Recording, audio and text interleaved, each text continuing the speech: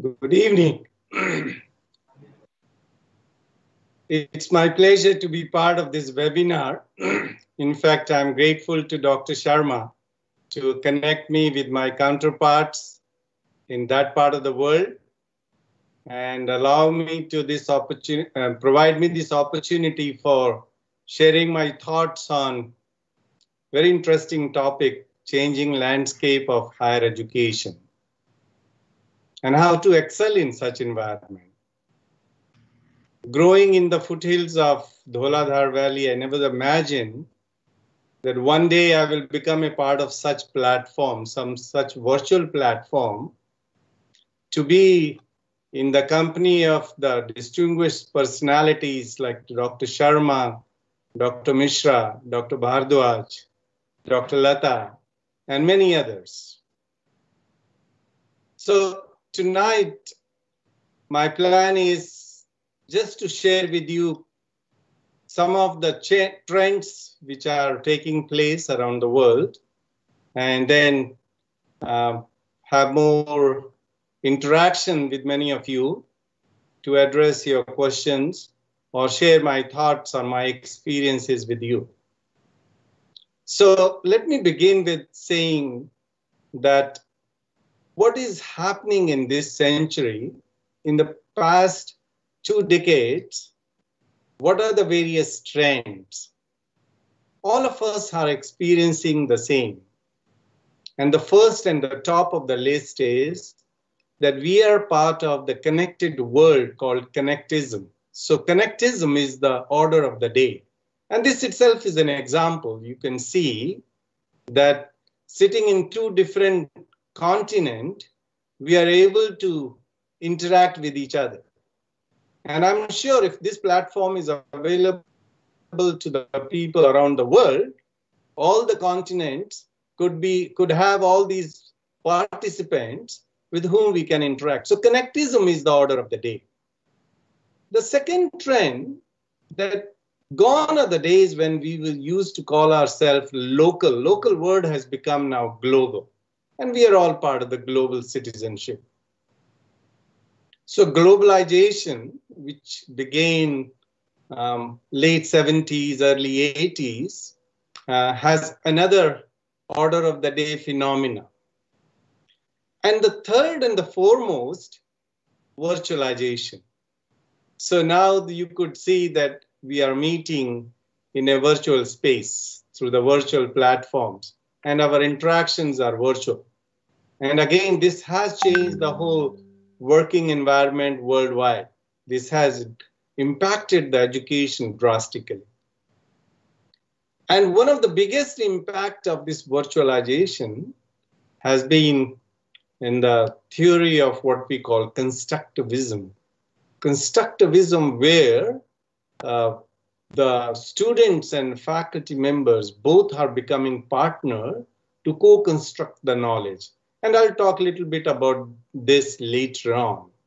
So these are the few phenomena which are the hallmark of 21st century. As we all know, that technology is a huge boom, and it's also an opportunity. And this is a great example of this. But at the same time, it has also created many more challenges.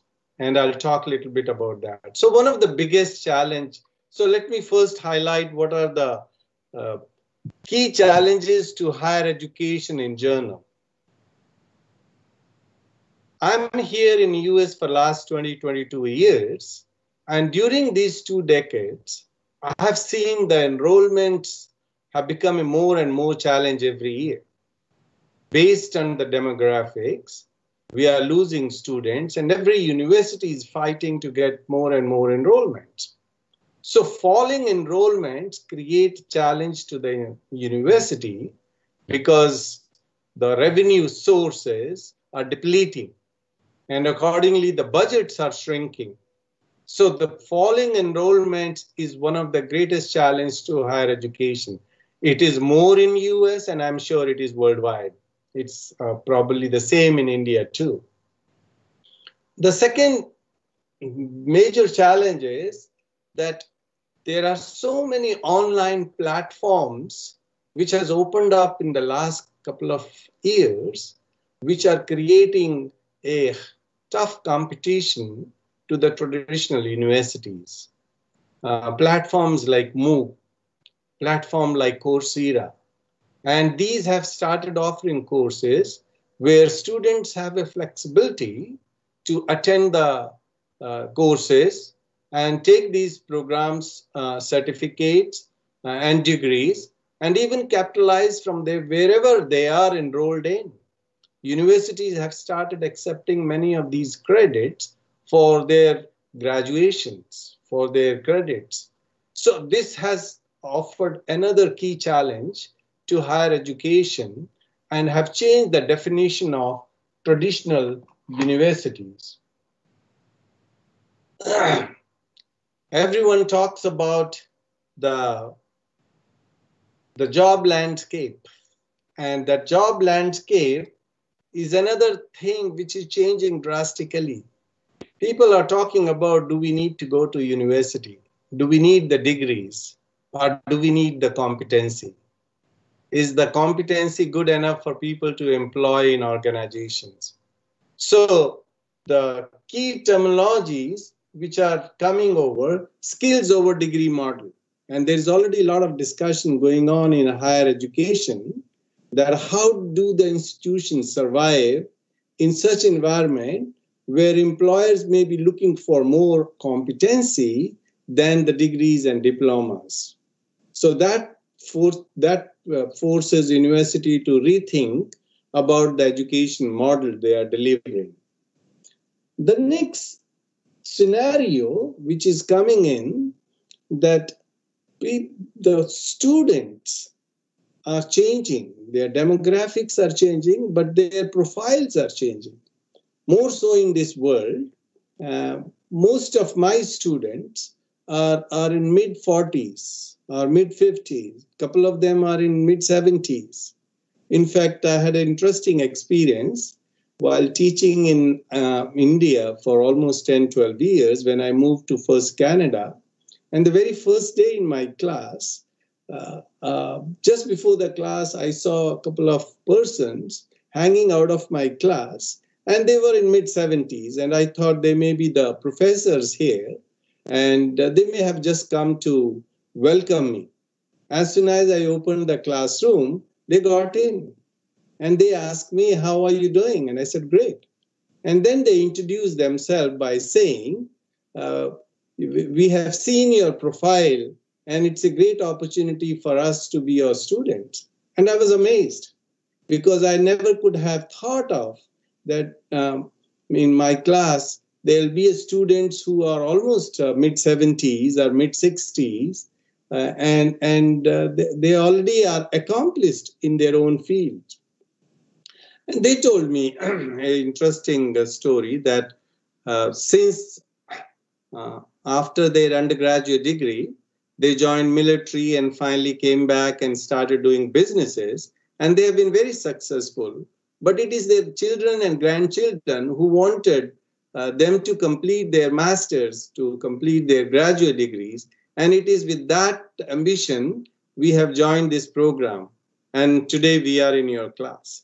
So the demographic and the profile of the students today are changing, which creates a different kind of a challenge for the teachers, for the administrators, how to cater to the needs of different learning styles, the different profiles of the people.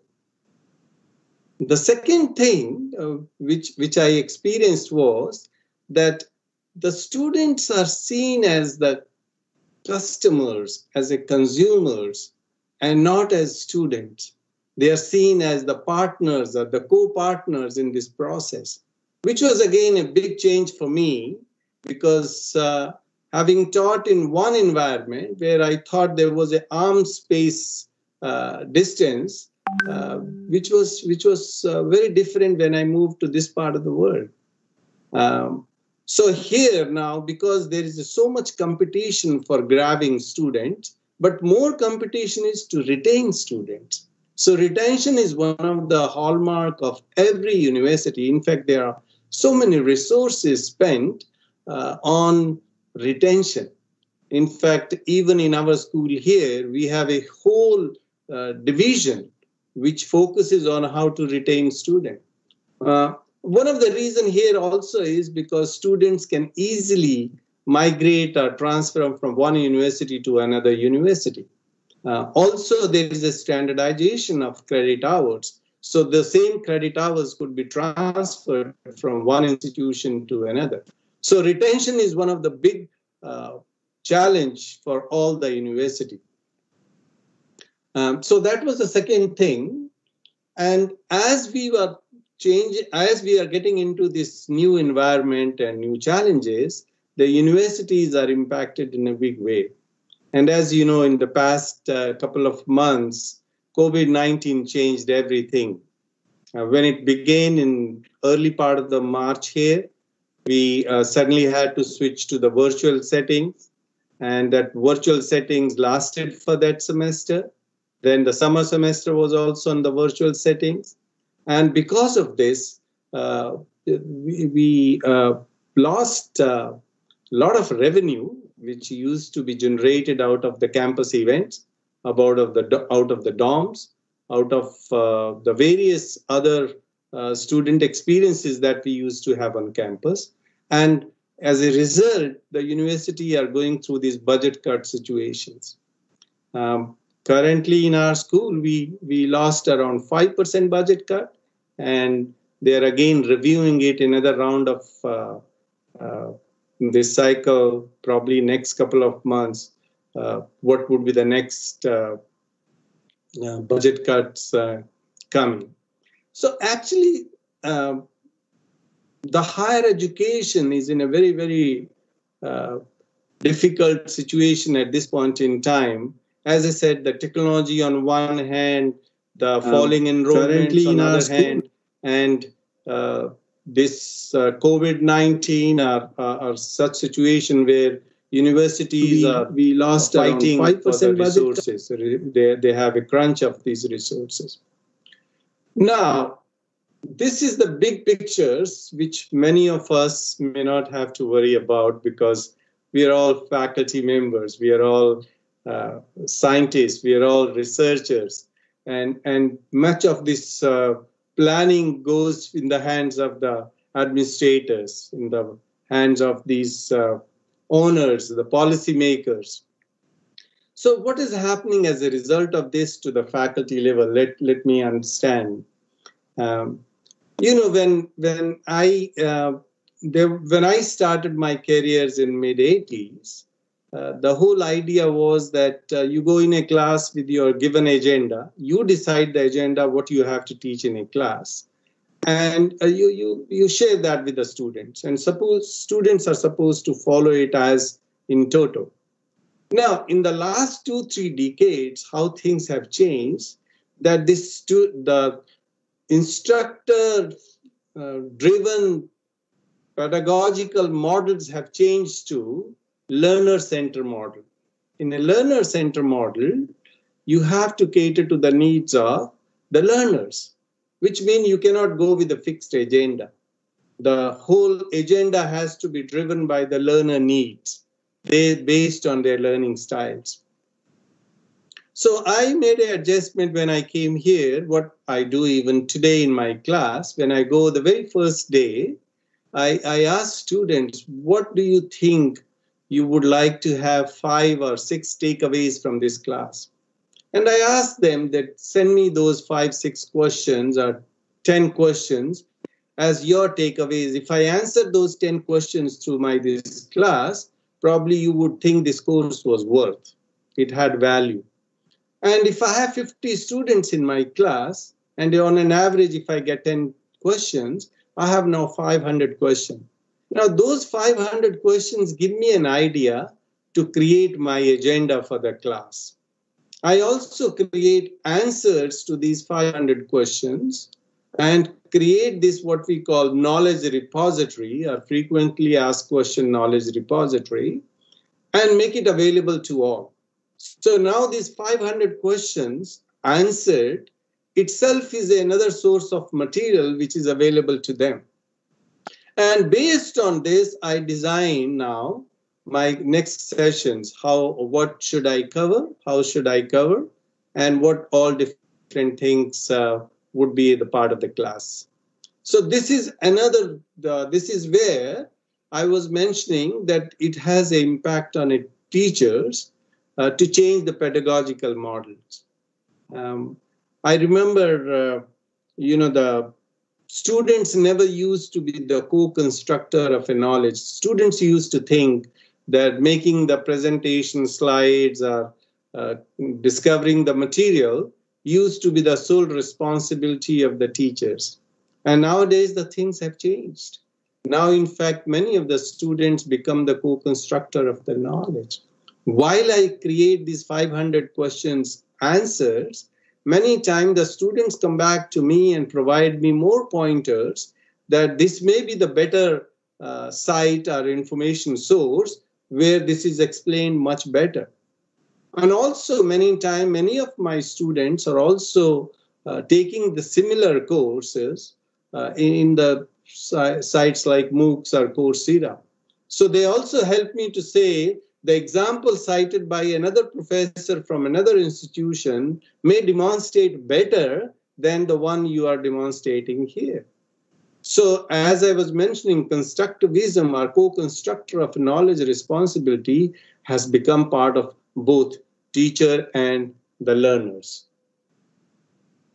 So this is the scenario. And now based on this, we are trying to create not only a common material, but we are also supposed to be catering to the different learning styles. I have become a part of this community called Community of Practice. I'm sure many of you also are. And basically what it means that you share your best practices with each other. So you not only know how you are handling your course, but you also know through your friends and colleagues in other institutions how they are doing in their courses. And because of that, there is a huge enrichment in your own teaching and research. So community of practice has become the order of the day. When I was growing up as an academician, I used to think that one of the biggest accomplishment I have is I go in a class and I explain students about some of those concepts. And if I'm able to explain concepts well, that's the accomplishment, that's the achievement. But later on, I found it's not just explaining any concept, but what formats would be more appropriate, what would be the best way. And that's where the concept of whether you should use, the pedagogic, the discussion-based pedagogy, or what we call case-based approach, whether it's a lecture, whether it's a role play, or anything else. And that becomes kind of another part of the teaching that one has to focus on. It is not just to consider that you go in a class and you explain, but how those things could be made more effective and more impactful. So there is a change on the faculty environment. There's a change in the technology environment. And there's a change even in the classrooms. Flipped classroom has become the main key word.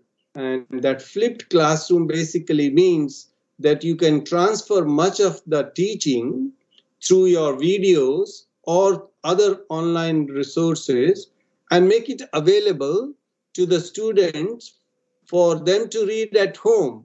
And mainly, you ask, they can go through all that material.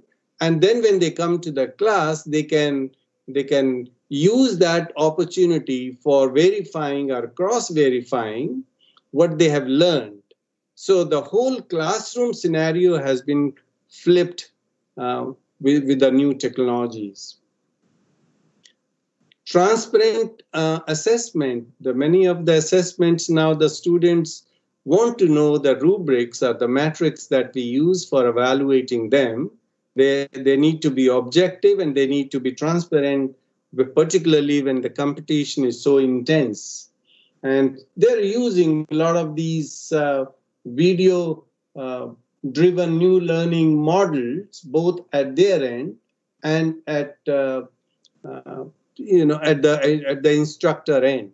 In fact, I record most of my videos and make it available, even a short snippets for explaining things other than my live classroom for synchronous teaching, for synchronous learning. And some of this has helped again the teaching pedagogies, but also it has changed the expectation. So every one of us are expected to follow these new pedagogical models. And since these students, many of them are also these Gen Z students who have a different learning styles, it fits well into their expectations. So just to sum up before I start taking questions, I just wanted to paint the scenario that the 21st century is much different than the past century. Technology is the major driving factor for changing the teaching, the learning, and not only it provides the opportunity, but it is also the challenge at the same time. You would be interacting with the students on 24/7 basis. I remember sometime I get an email 12 in the night, and by 4 o'clock they want the answers because someone's are working for their assignment, which may be due next day. And since they're working late night, they're expecting the teacher also to work late night and answer their questions for completion of that assignment. In fact, I had another interesting experience. I gave an assignment and the student came with the answers, and I never expected that students would have those assignments solved. So next day I asked them that you have done a wonderful job, but how did it happen? And they told me that some of their friends or relatives are in the teaching faculty in some other parts of the world. They shared this assignment with them, they solved it, and they provided it to me without ever understanding what this problem was all about.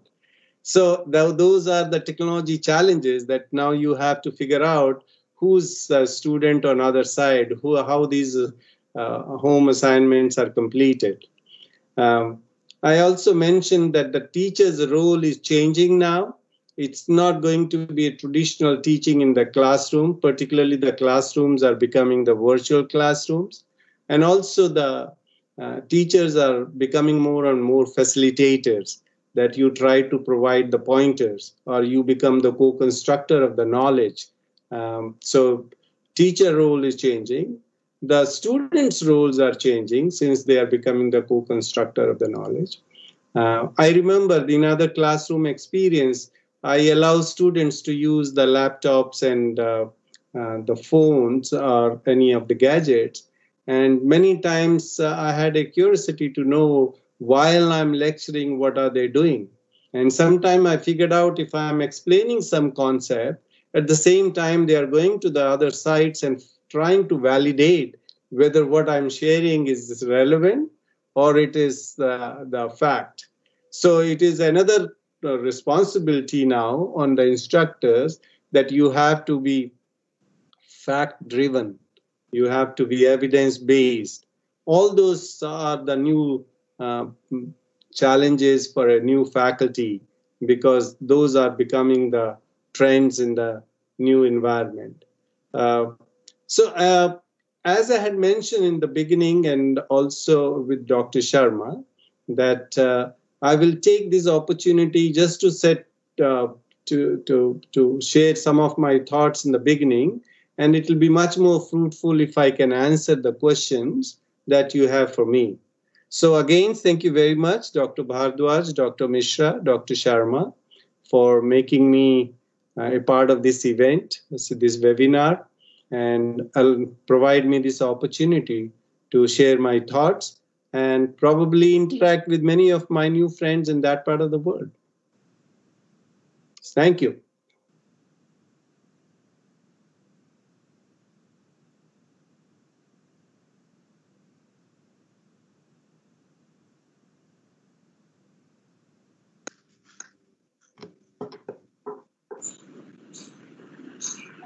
Thank you so much, sir. It was wonderful hearing you and your insights into the developing and the underdeveloped world. Thank you so much. And it is also enlightening to hear that the difference in both sides, because as you portrayed that there are different age groups of people, the demographics of education is changing, and but we don't see that happening here very often. That is rare in this part of the world. So this was a contrast that I felt in your talk.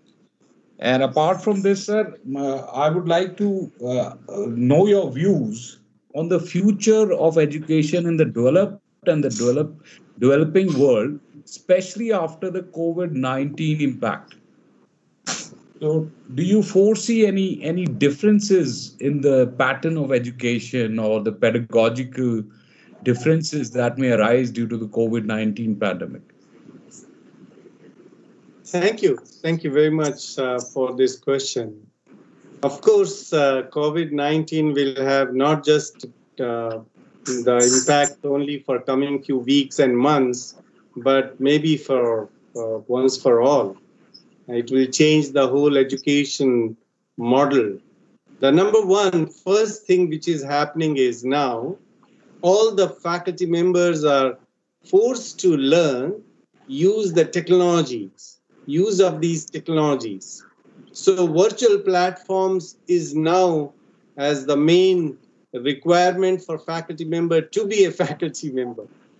I know that in my college, I had to train around 100 faculty members within a short window of 2 to 3 weeks' time, how to not only use the Zoom or WebEx or any such platforms, but how to embed YouTube or many other similar tools into their lectures. So that, gone are the days when faculty member was more concerned about his lecture side of it. Now, using technology itself is a requirement to be a good faculty. Number two, the class size the definition of class size is changing. There was a time when many of us used to have a luxury that a class size cannot be more than 40 student or 50 student, because that will be most effective for both students and a faculty member to perform. Now the class size is in hundreds, because the operational efficiencies to run this virtual environment requires that you may have to cater to the students who may not be physically available on campus, but they are all over. And on one hand, this is an opportunity for universities to grab more enrollments or to have more enrollments. On other hand, it will have impact on the class sizes.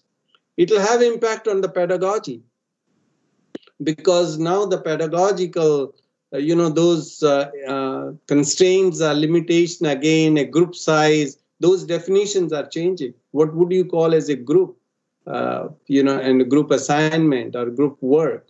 So that is another side of the impact which one has to cater.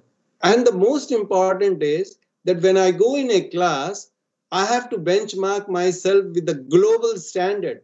I'm no more teaching in a small school, here in Indiana, because my lectures through this virtual environment may be available to the worldwide.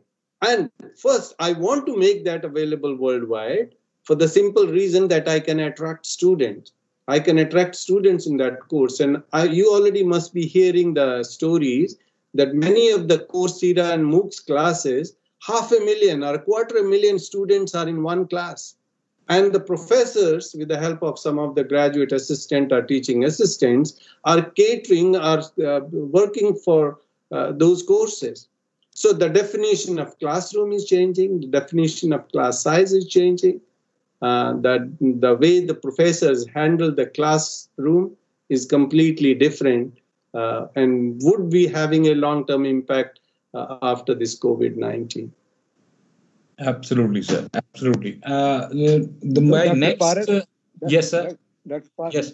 Before you go for the other question, will you please introduce yourself to the guest and others sir, I apologize for that. I'm Dr. Prakash. I have done my doctoral program in pharmacology, clinical pharmacology, and I have also done an MBA in marketing and management. So after that, I'm heading here the Department of Pharmacy, actually. And we've been doing some FDPs revolving around the topic that you've been covering today. And moreover, we in that FDP learned that there are different type of learners. 9 different type of learners are there. And our education system has to revolve around that 9 different types of learners. If I recollect, there are different kind of learners such as visual, kinesthetic, auditory, stress, ease, scribble, trust, teach, and copy. So there are interesting aspect because you touched upon the different type of learners that we have today in the world today. So moving on to the next question that I have from the panel is the role. Pleasure meeting you. Thank you, sir. Thank you so much. Sir, the role of ICT, how do you foresee the role of ICT in the new age education? So, in fact, it's a very good question, and it's also, in other way that, we used to call this ICT.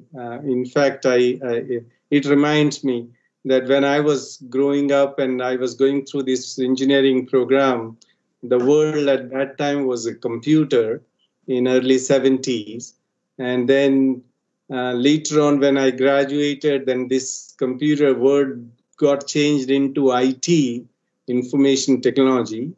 And then later on in 80s and 90s, that IT became ICT. Yeah.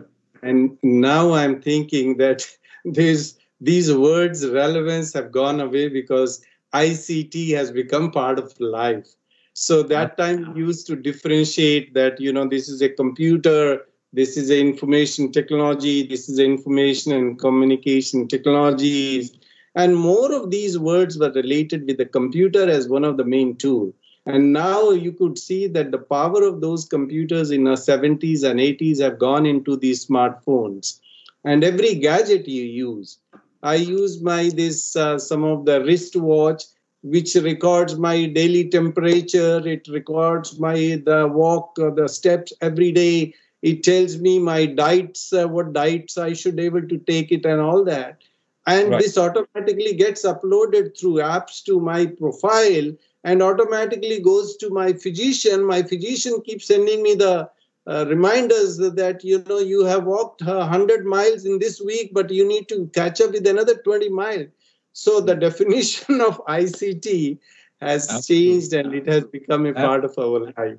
And with the Internet of Things coming in and artificial intelligence playing a major role, I see the platform of education changing quite massively than we can perhaps even imagine today. It is, and one of the offshoot which I do now is that as part of the analytics, when I upload the material on WebCT or Blackboard or Canvas or any of these LMS tools, not only I could see at the back end that who has accessed this material for how many hours or how many minutes and how many times. So I can create a scenario where I know how students are accessing my material or how much attention they are paying to. And I can again send them the reminders that you have not opened this file, or you have not even opened this assignment, and you need to go there, and this may take this much time. So I'm trying to point those pointers. So all these analytics itself are helping the teachers to know, as we were talking about, not only the learning style, but how the students are, how much time they are spending to learning the material. So the more and more use of AI tool, or more and more of machine learning, those will be additional resource available to the faculty member for enhancing their own teaching effectiveness.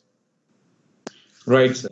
Right, sir. Thank you so much for that. The next question that has come to me is how to measure productivity and accountability in the e-learning based platform, because it becomes, when you talk about the students, especially, and millions of them in platforms like Coursera, etc. So it becomes very difficult to have accountability of all the students available. And that brings a fear in my mind that the quality may be compromised. Great question. And this is one of the fear which many of us, we had it when we began even the virtual platform in a small way. In early 2000, here I became a part of MBA program. I had around 100 students on campus, and I had around 300 students off campus who were taking my classes online. And one of the first concern, like many others I had, was that this will be not only huge work for me, but maybe the quality will be compromised. Both at my end, I may not have enough time to cater to the needs of the students, or prepare assignments and material which would have been more effective in a smaller class sizes. But all those, all those notions are not really valid anymore. If you could be effective in a class of 50 students, you could be effective in a class of 500,000 students. I think what you are saying is, in terms of the resources available to cater to the needs of the higher number of students, you may have to support your faculty members with those additional resources. So initially, I used to have one graduate assistant or one teaching assistant to help me, who would either help me proctoring the exams, or who will help me to, evaluating those exams. But now I have like 5, I have 10, and they are also getting groomed in this process to be a teacher for similar settings in the future. So quality, again, is a relative concept. What one thinks is a quality may not be quality for other, or what may be a huge quality for other. But I think those notions may not be as valid that, the size would make a huge difference. Right, sir. Right, sir. So that brings me to the last from the panel that I have, hardship in doing lab work on the e-learning platform, because especially in the department that I come from, we have a lot of lab work that goes on, and because the virtual thing happening, it becomes very difficult to get the students to experience the chemical reactions and the other experiments that we do. So what is your take on that, and how are you managing in your university the same kind of scenario? Yeah, this is another great challenge for all of us. There are the few courses which are of a huge challenge, and particularly lab-based courses. And in my field also, let me give you an example. So one of the courses I used to teach, where I need to expose the students how the assembly line or industry works, or a typical manufacturing plant works. and how the different business functions are interrelated with each other. So think of, if somebody wants to make a car, like a Ford is planning to make a car, uh, to explain student that it has to buy a material from the raw materials, it has to buy the raw materials from the suppliers, and then within the factory there may be a number of different divisions or departments through which this raw material will be processed to make a product. And once this is made as a product, then this needs to be market out, and there are the other business functions. So on one hand it may be a accounting department which will be involved for account payable and account receivable. On other hand, it may be a marketing department where sales order processing, that they need to receive some sales order and they need to send these finished products to the warehouses or to the dealers, and finally dealers to the customers. And there may be a finance now you need it for all this. Or there may be engineering who would look at the design part of it. So how to explain this whole factory environment unless you take them to a factory? So Absolutely. what I did was that I started using some of the three-dimensional tools and started creating these small, either what we call digital storytelling or even animations. So now in animated movie, I show them, so this is the raw material created. It's like a film. And when they see these films kind of a thing, they have a better understanding than actually going to the factory. So many of these lab-based exercises or experiences here in my institution and many institutions, they are getting recorded, video recorded. So the instructor record himself or herself. This is how a typical lab I am doing. There is a one student or another graduate assistant who is part of this exercise. He explained each of these steps, what happens. And then the students are doing on their own at home, and they record their videos and send back to the professor. And professor evaluates that. Same way in some other classrooms, we help the students to record their videos for various other similar things. And the results we are processing, and of course, it will be very different than what we are traditionally used to be, but it still is very effective. Right, sir. Right. So thank you for the insights. That'll be all from my side, sir. So nice speaking to you. Thank you so much. My pleasure.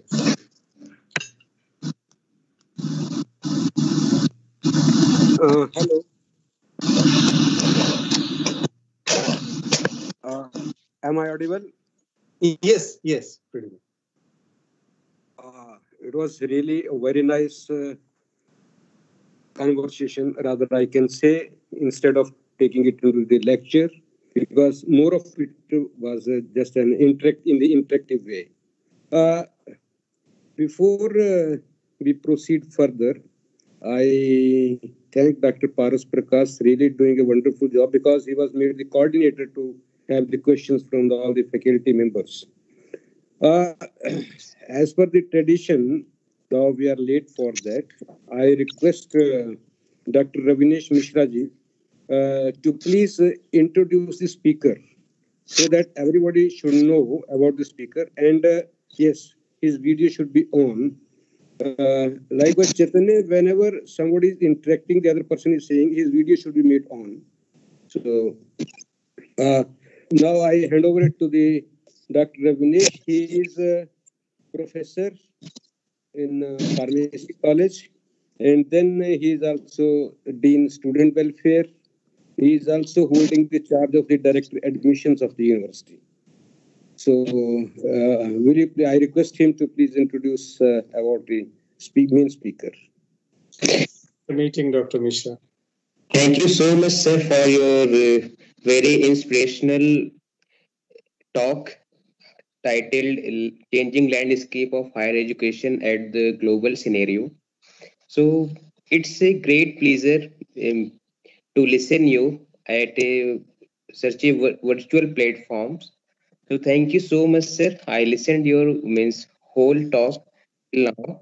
So for the viewer sides, so I feel honored to introduce our guest speakers, panelists, and host side. So here the key speakers for today's session is Professor Dr. Sushil Sharma, Associate Dean, Professor of Computer Information System, Miller College of Business, Ball State University, Indiana, USA. Apart from this, we have panelists like a renowned scientist, Dr. R.K. Sharma.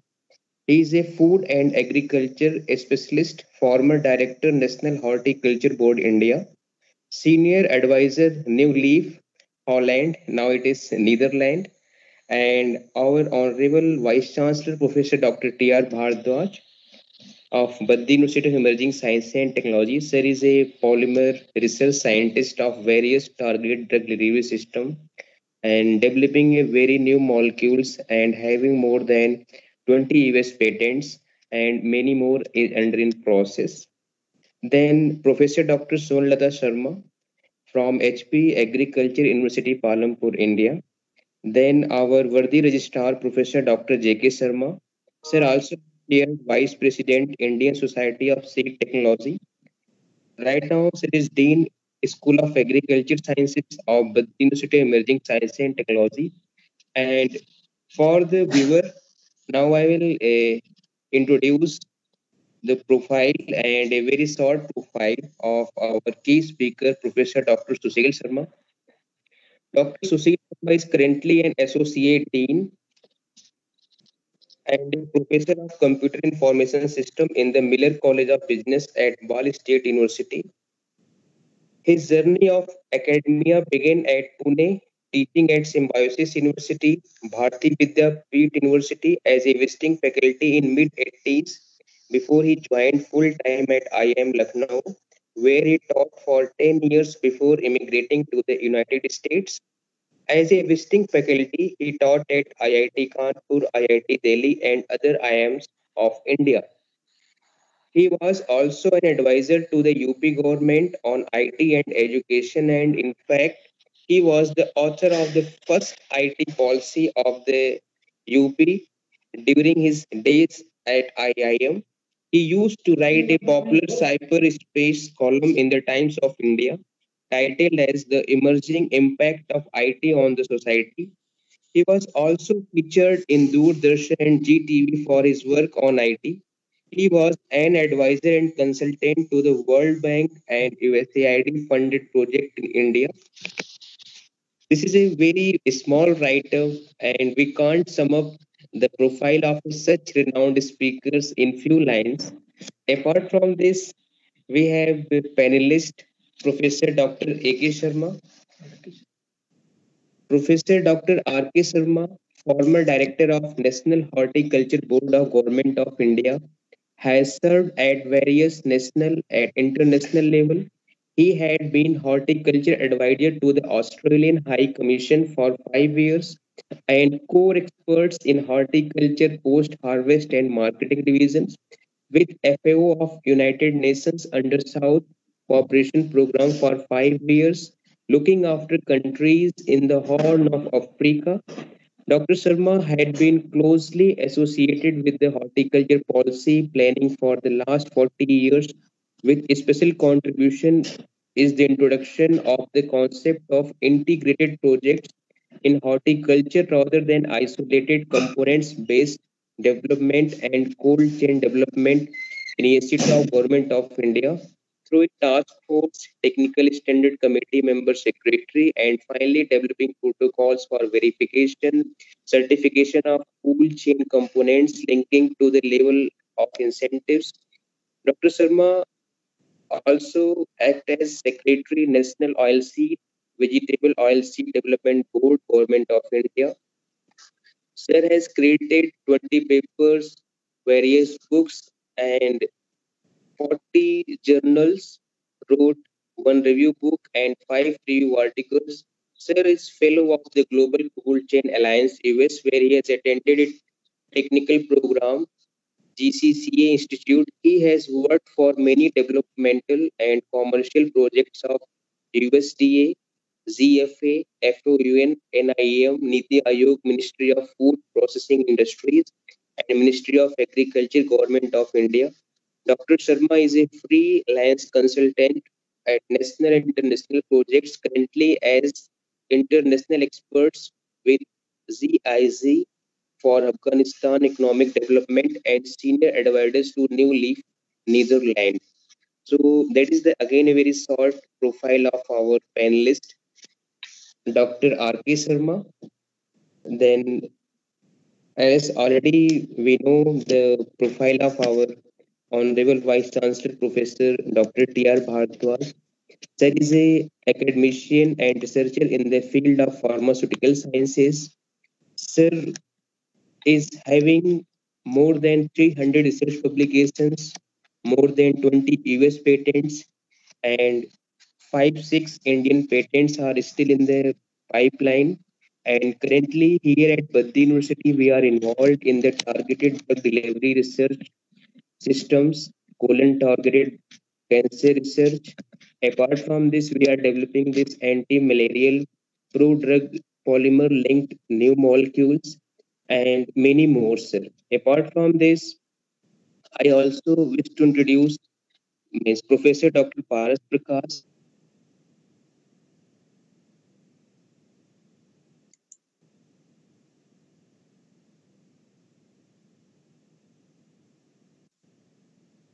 I think From some issue. Okay. Okay, yeah, no problem. and There must be apart some issue from with him. So, I think that most of the things he has done, which was required for all that, I really thank him very much for doing a wonderful job.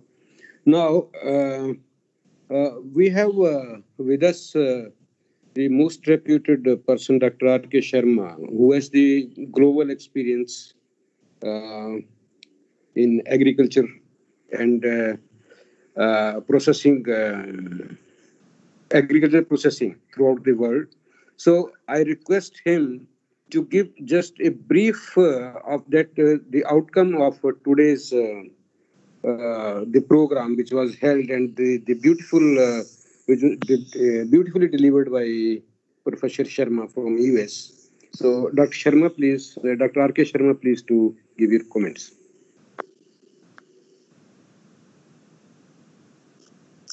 Hello. Hello. Am I audible? Yes. Hello, Sushil. How are you? Good?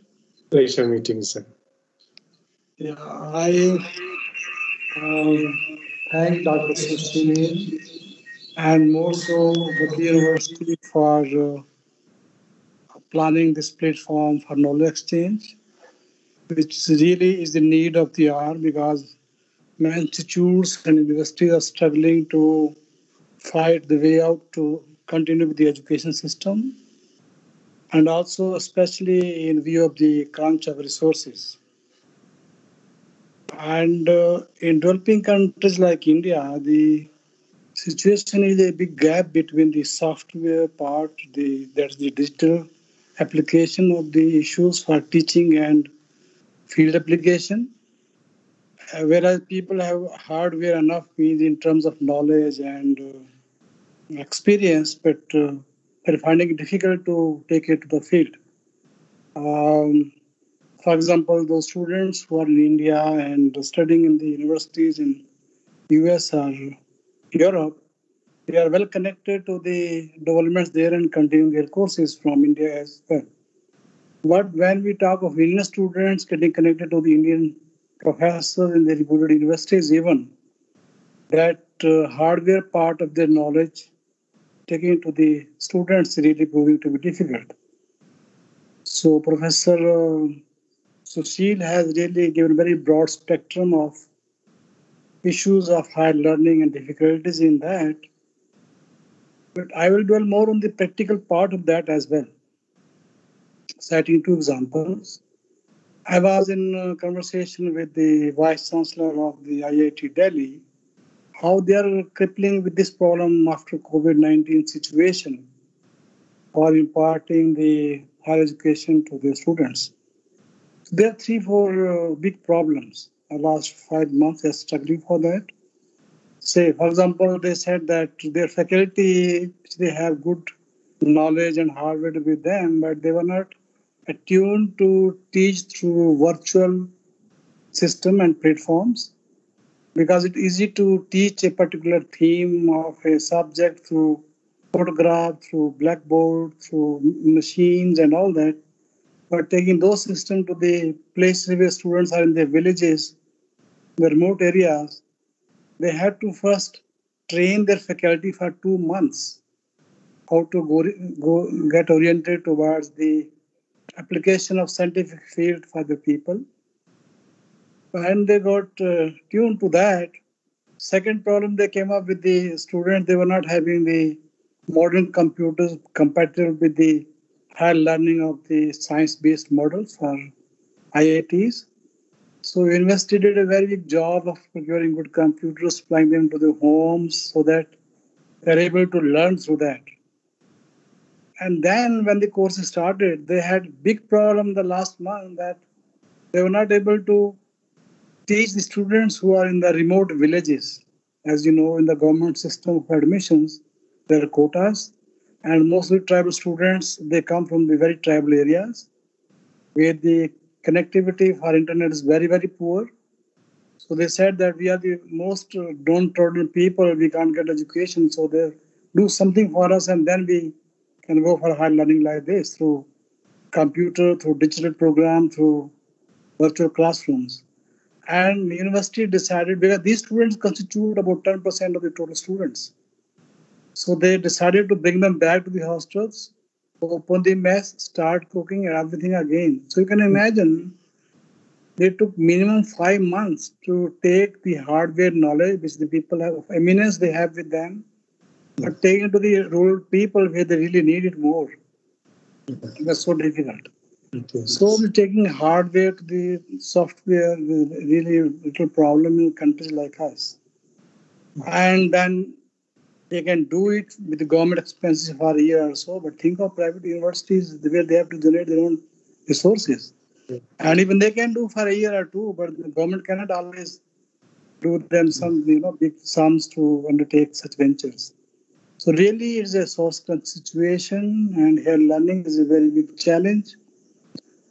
Second part, you can see that even the entrance examination to the NEET and JEE is a big problem. The governments are planning to go to even Supreme Court to stall it, which means that students were not able to appear. Again, they're going to lose another year for getting to the elite institution. So after COVID situation, these problems are really cropping up in the higher education, and these are more so in the developing world. Another example I can tell how the problems are coming up on the practical front. All this industry of precision farming, say greenhouses, the hydroponics, where the cultivation of modern pesticide-free produce is available, or even the management of cold stores, where they load the produce, when it's to be taken out, retrieval of the produce. It all requires the application of the mindset.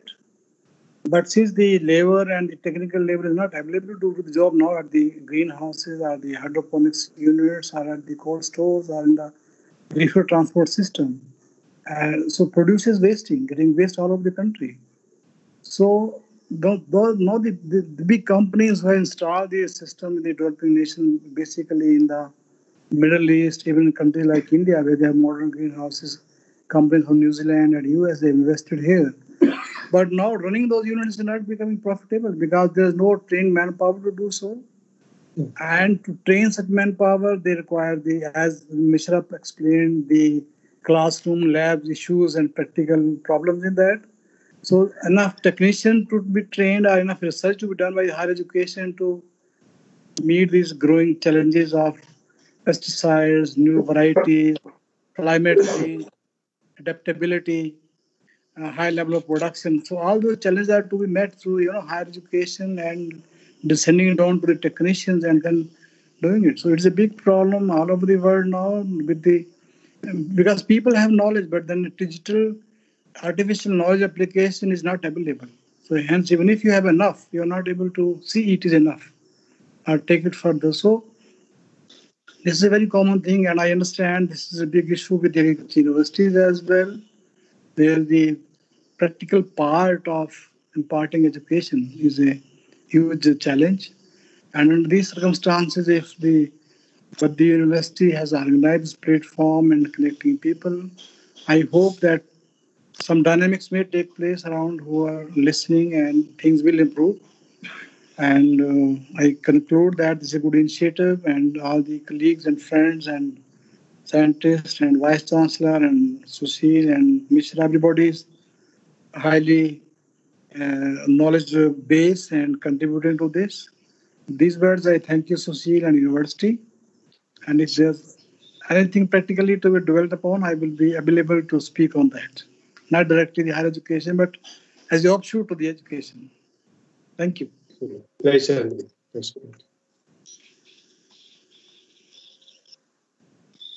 So, so it is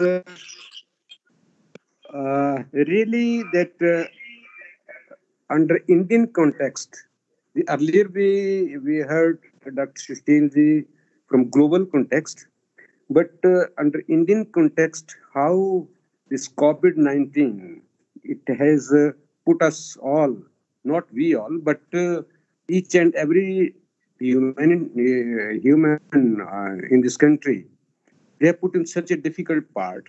How to get around the problems which have been now generating day by day due to COVID. And particularly in the educational sector, how the practical portion we are lacking.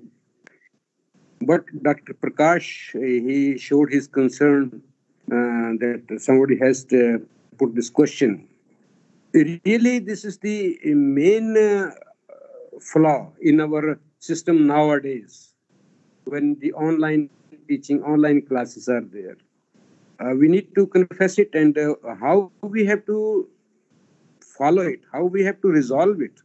This is a main issue. And this is not only here, globally it is being, that's why when the question, this was explained by Dr. R.K. Sharma about the IITians, how or this NEET and JEE examinations, their conduct is being suffered. So such a wider knowledge system which has been provided to us, Dr. Sharma. Thank you very much, sir, for your those type of the knowledgeable and valuable points to bring in the knowledge of all of us. Thank you very much again. Now I request our Honorable Vice Chancellor, Professor T.R. Bhardwaj ji, to please come up and give his views on the entire this program. Hello, am I audible? Yes. Yeah. Good evening, everybody. Dr. Sushil Sharma, Dr. R.K. Sharma, other members, panelists, and participants. Today's webinar delivered by Professor Sushil Sharma pertaining to excellence in changing landscape of higher education was excellent. As we all know that, as is said by the speaker also, that 21st century is the technology-driven century. There is little doubt about that. And the parameters or the prevention measures which are to be taken with respect to the teaching, learning process, they are there. But when it comes to the institutions of higher learning or the universities in particular, so these are the centers of creation of knowledge, dissemination of knowledge. So that part is okay. But what we feel personally as a researcher, as said by Dr. Prakash also, as well as Dr. R.K. Sharma also, is that research and development is an integral part of the teaching and learning process. And as you said, that there is no master more mastery than your own experience. And experience can only be gained, specifically in those areas, professional areas specifically, maybe agriculture, maybe medical, maybe engineering, maybe pharmacy also. By doing that with hand or learning in the actual factory or industry or others. So that is concern of all of us, maybe from the Vice Chancellor of IIT or R.K. Sharma or Dr. Sushil also, others are also feeling. So in that area, what could be the possible alternative approaches which could be taken care so that the COVID-19 epidemic era can be used an opportunity with respect to the learning process, teacher learning process, specifically with respect to research and development. So, of course, there are some programs which are being developed, but finally it has to be the practical aspects on this. So I would like to again thank Dr. Sushil Sharma for his contributions. Specifically, he must have woke up in the morning because it must be very early in the morning in the US at that time. Of course, we are bad. It's evening for us. So thank you very much for that. And we may again travel you in future for webinar later too, as well as we would like to have webinar in association with the Dr. R.K. Sharma also. Thank you very much. Thank you again. Over to Dr. J.K. Sharma, please. Thank you, sir. Thank you very much for your and the comments on the higher education, how we can go ahead, how these the blessings from these people it has come to help the Baddi University in the near future. Virtually, if we see that we are at it is 6 o'clock, about 6 o'clock in the evening for we people over here.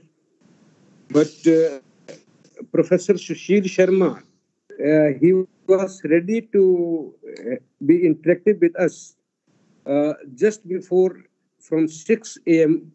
from the US. Now, we as teachers, we need to understand that the level of dedication toward teaching, the love, the affection, dedication, faith, you call anything. So that is the level he has attained. And when he attended all of us, so it means in a one go, so many people who have joined this webinar over here, their thoughts and their futurist approach towards the teaching, it must have changed.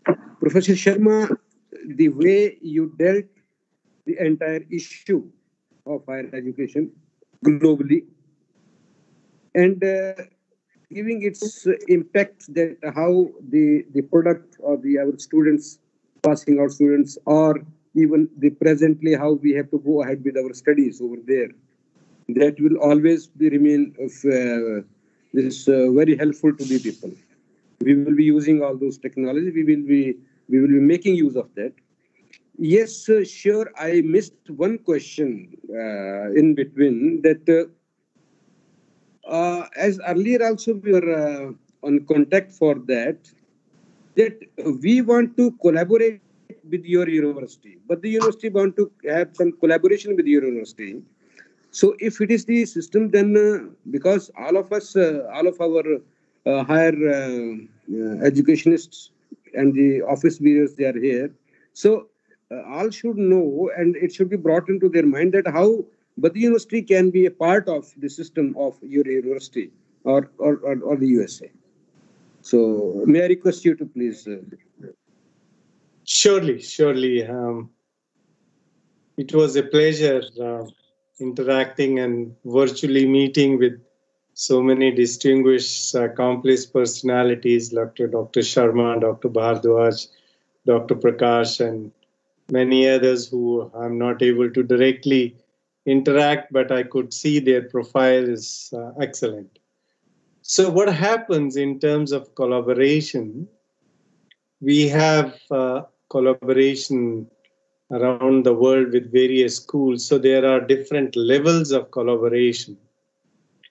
The first, I always suggest that this is the one way that we can start involving some speakers from each different discipline like pharmacology or agriculture sciences or others. And teacher to teacher connections are very important.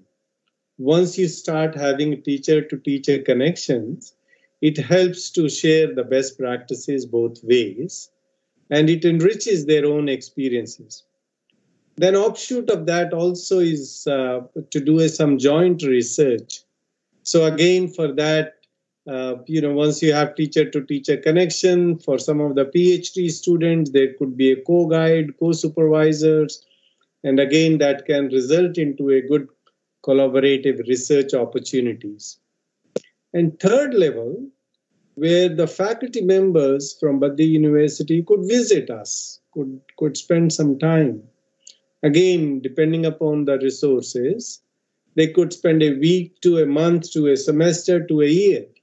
Again, working with the faculty members on this side and seeing how the same classes are delivered differently, what different pedagogical tools are used, or even work with some of the research projects jointly and see how how comparatively they are different than the project which are done in back home in Baddi University.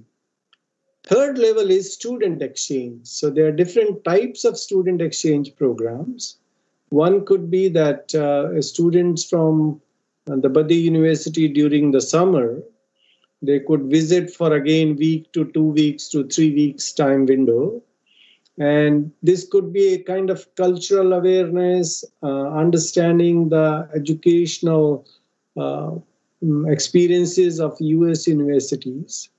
And we have such tours or such visits from some of the other Indian universities.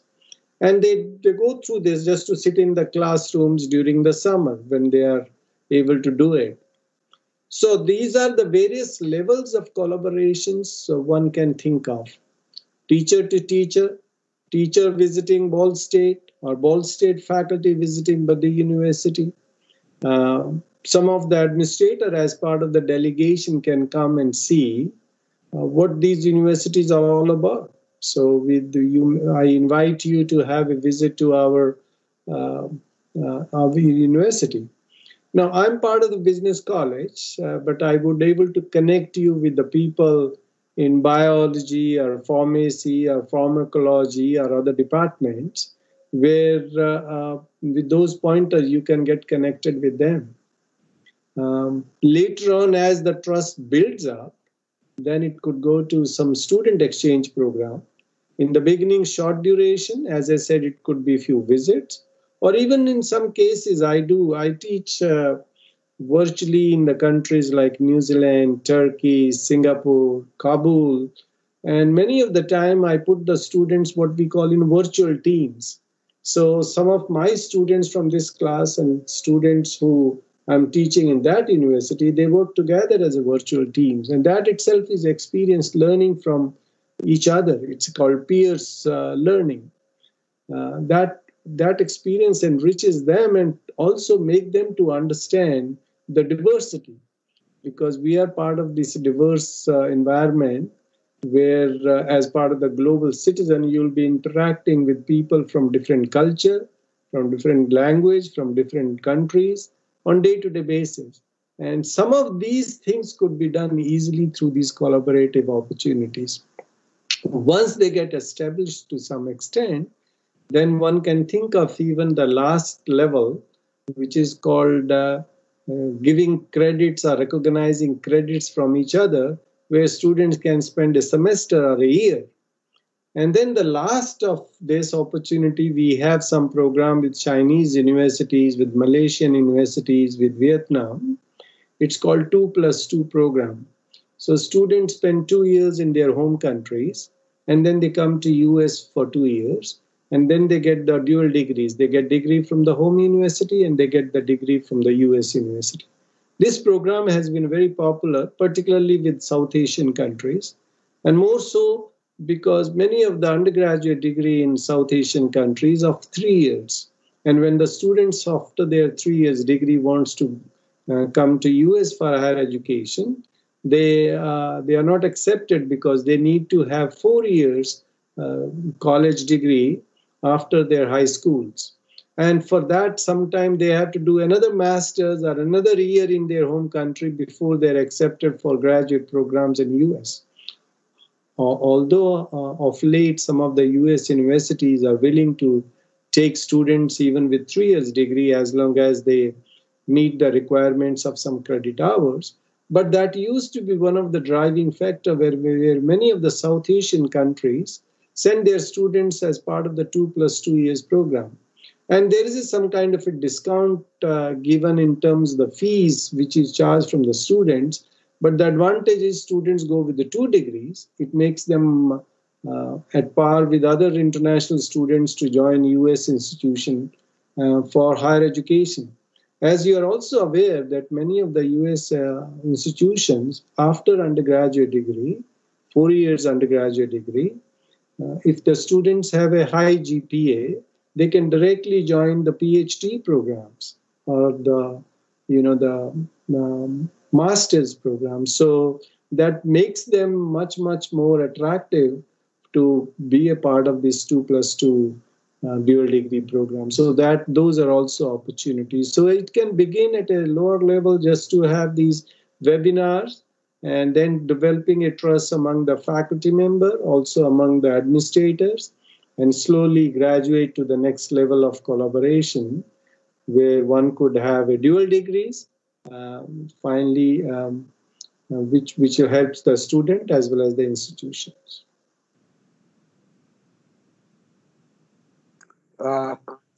Thank you, Dr. Sharma, for such a beautiful and nice depiction of all the programs which we can make use of with your help, or even by exploring the opportunities in other universities too.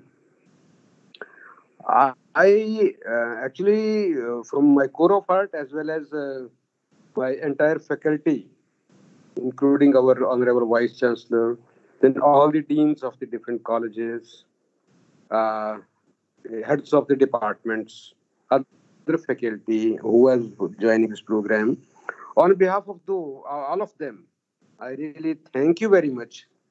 I don't know how many times I have to say it, 1,000 times you can accept in the one go, that you acceded to our this request and you spared your time. Now I can understand that you are very busy now. You have to go directly to the university where you have to interact with the so as you were sharing that now you started your university, but in the first day you got 22 positive cases. So now you have to take the decision whether to continue or just to discontinue the calling of the students to the university for the purpose.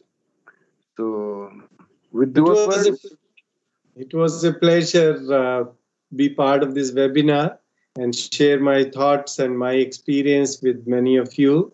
And I look forward for many more interactions in the future, wherever I could be of any help for establishing this collaboration between Baddi University and institution here in US. I'll be more than happy to do that. So thank you very much. I enjoyed my interaction with the Baddi University and with all the distinguished personalities. I know that you have been, you and Dr. Sharma, R.K. Sharma have been my role model while growing up. I still have a vivid memory that, we all wanted to be in academia and we all wanted to accomplish certain things in our career, and being part of this gathering makes me a good feeling, good proud of it. So thank you very much for this opportunity, and I look forward for many more interaction in the future. So much. This is for the gratitude and all. Thank you very much, and have a good day. Thank you. You too. Have a great day. Thank you very much. Okay. Fine, sir.